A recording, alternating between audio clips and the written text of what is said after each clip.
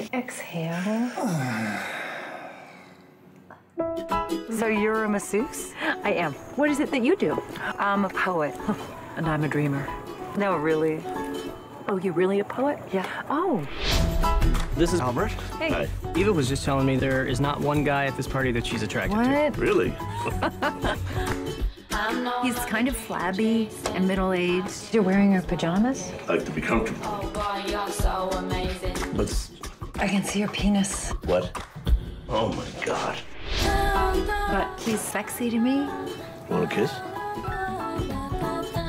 Yeah.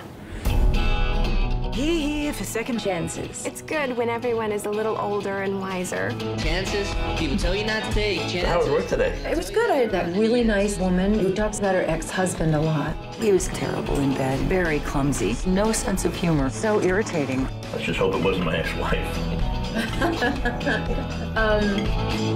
Albert is a loser. That new client of mine is Albert's ex-wife. I've been listening to this woman say the worst things about the guy that I'm starting to really like.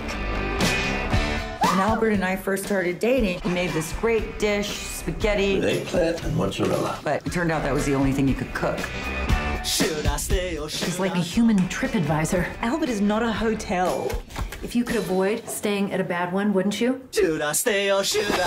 Why are you shaking that? You know how many calories are in guacamole? You're picking on him. No, I'm not. Why do I feel like I just spent the evening with my ex-wife? Oh, I screwed up big time.